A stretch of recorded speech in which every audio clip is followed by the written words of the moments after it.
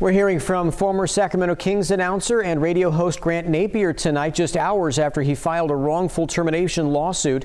Napear was employed by KHTK, which is also owned by Bonneville International. And Napear was fired last year after making a comment on Twitter that some believed minimized the Black Lives Matter movement.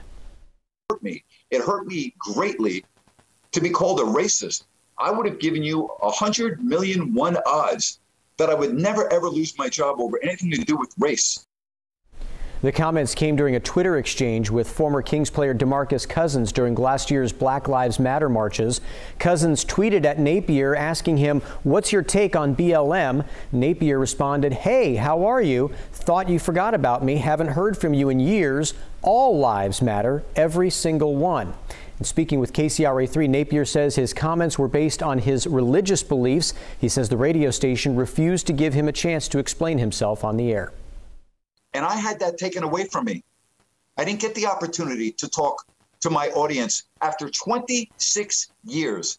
Even if they told me, Grant, this will be the last day that you ever work at this radio station, they did not give me that chance to talk to the people that I've been talking with for generations. So his lawsuit seeks money to cover mental pain, anguish, emotional distress, and lost wages. We reached out to Bonneville International, and the company told us they had no comment.